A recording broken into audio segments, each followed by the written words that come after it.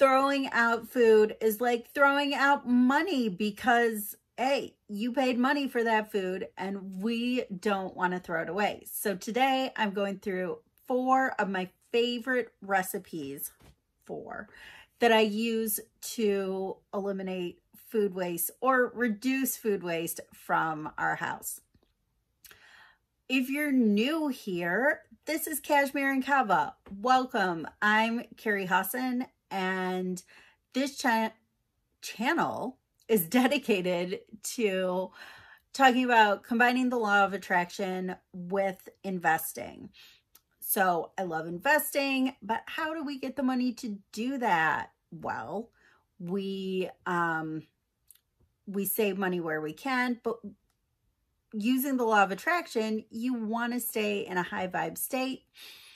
So we always want to try to feel abundant and attract more abundance into our lives.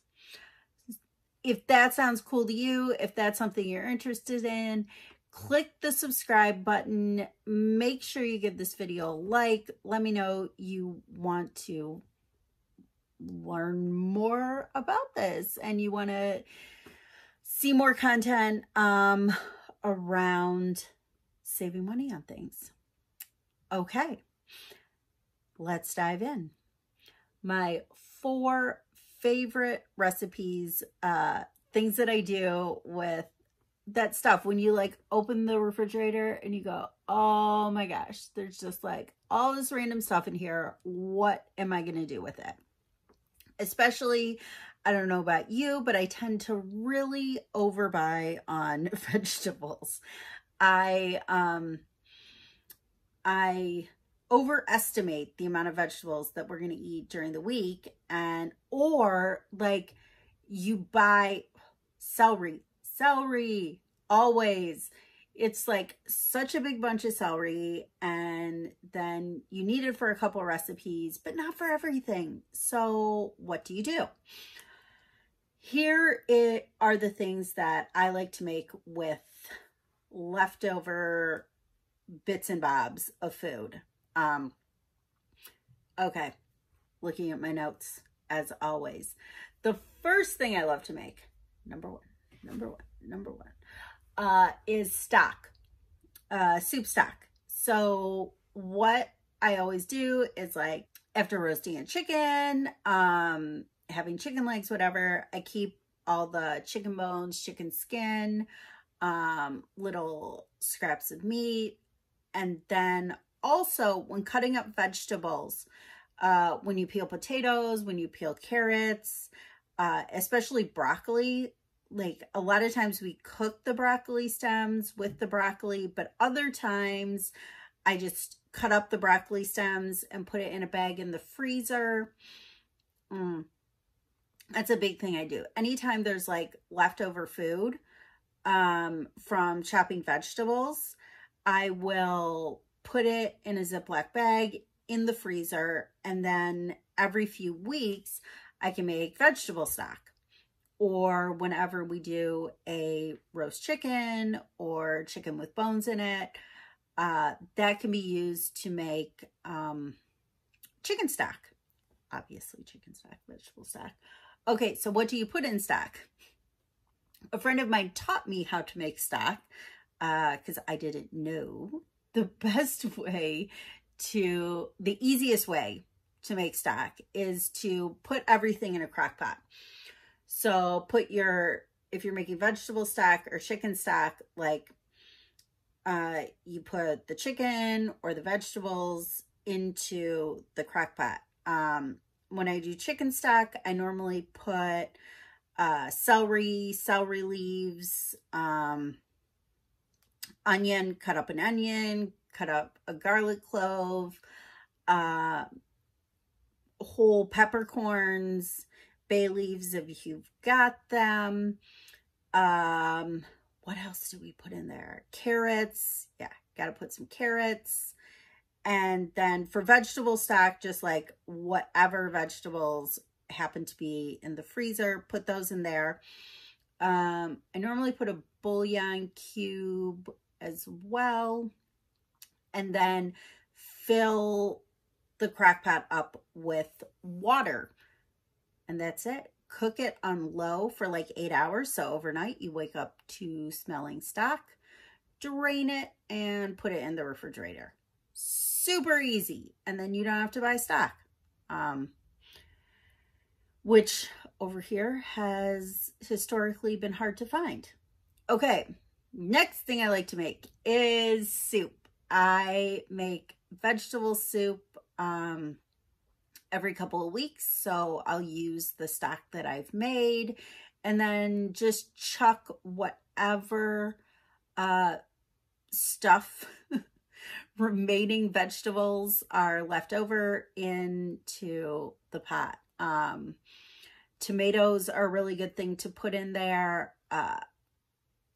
Courgette or zucchini, wherever you are.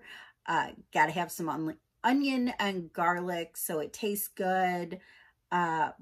Broccoli, really anything hanging out in the refrigerator. And then when it's done cooking, I use an immersion blender to blend it really smooth. And then it's just delicious. You can use a similar approach to create your own homemade tomato sauce. If you find that you have a lot of tomatoes that have gone a little bit mushy and you don't want to put them on salads anymore, yeah, basically put them in a pot, put a little bit of water, sprinkle in basil, oregano, Italian herbs, any of that good stuff, salt and pepper, and immersion blender again, and you've got some tomato sauce. Okay. Another great way to use. Okay. So first two recipes that I use to help eliminate food waste are, stock and then, soup. Third one is completely different. And that is quiche. Quiche is really easy, especially if you have things that have already been cooked in the refrigerator. You just put them like in a pan, in a quiche pan, if you have a quiche pan, or a pie dish if you don't have a quiche pan. You can use pie crust if you want to do that, or you can do a crustless quiche where you put spinach on the bottom. That's really good. If you have vegetables that need to be cooked first, you just cook them up and then put them in the quiche pan. Scramble up like 8 to 10 eggs, and put a little milk in there with the eggs to give it a little, extra good flavor. Again, onion, garlic, throw that in there, makes it taste really good. And then cook that in the oven until it looks done. Normally about half an hour, I think. You can look up a quiche recipe. We're not doing instructions on how to cook quiche right now. I'm just giving you ideas of how to use up stuff. Flavor combinations that I like are like broccoli with cheddar cheese. We do spinach with feta cheese a lot, and we call them lardons, or like little bacons. But really, like, anything tastes pretty good if you throw it together in a quiche. And then you can serve that with a salad, and delicious. That's dinner or brunch. And the last thing, the last way to eliminate food waste from your house with a recipe is to fry it in a pan with garlic and bacon. I know anything with garlic and bacon is going to taste good. So that is a good answer. Sorry for any vegetarians. There's probably a vegetarian alternative like fry it in a pan with garlic and tofu, or just with garlic. I mean, that's going to taste good as well. How this came up, I had bought a head of cabbage, and I was cutting the cabbage up and putting it in my salads throughout the week.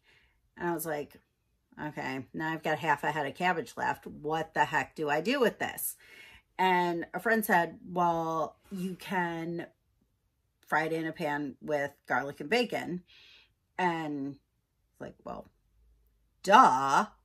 Obviously, that's probably the answer to anything in life, is just fried in a pan with garlic and bacon. And it was delicious. The cabbage was so good. It was just like, and Brussels sprouts, that works for too. But I've also done this. I tend to overbuy on zucchini or courgettes, also with mushrooms. So yeah, you throw them in, saute them up, tastes really good, and you can serve that with really anything. Another thing I like to do is, if I make a whole bunch of that and there's some leftovers, then the next morning for breakfast, I'll just combine that with eggs, and healthy and delicious breakfast. So to review, the 4 recipes I use all the time to help eliminate food waste from our house are stock, soup, quiche, and then frying in a pan with bacon and garlic. Yum, yum, yum.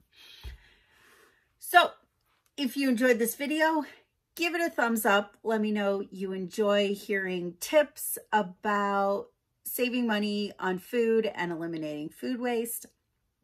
And give a subscribe to the channel so you don't miss any videos by Cashmere and Kava. See you next time.